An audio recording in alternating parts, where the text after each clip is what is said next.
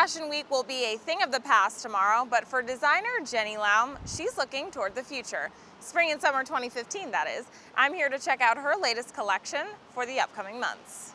China bags, secondhand clothes, tapestries. To many, these items seem like a fashion afterthought.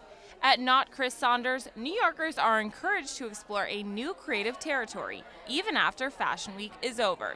The exhibition looks at the presence of locality and diversity through fashion and photography on a global scale. What I love about being an artist and designer is that we have this common love of making that I can use to connect to people anywhere around the world. It's been just a huge arc of development and learning and challenges.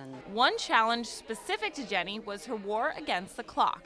Given the overlap of the exhibit and Fashion Week, she was forced to work on both projects' designs simultaneously. Lucky for Jenny, the long hours didn't send her into panic, but instead gave her even more of a creative edge. I come from a fine arts background, so I've always loved to make sculptures or really work with my hands and use different materials.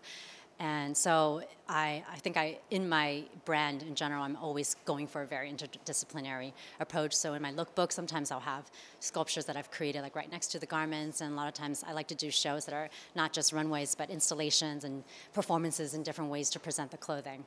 Founded in New York in 2011, NOT is an experimental women's wear brand that combines fashion, function, and creative experimentation. For Jenny, her adventurous style blossomed from the roots of her Asian American upbringing. I'm Taiwanese American.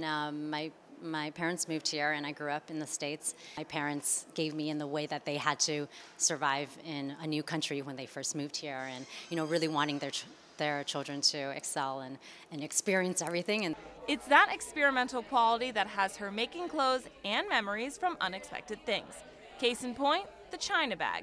Combining unconventional fabrics with modern designs is not such a foreign concept, thanks to NOT. We took these large bags that are big enough for me to fit into it completely, and took it apart and created my overlock coat over there, really treating it with as much care as you would any luxury fabric.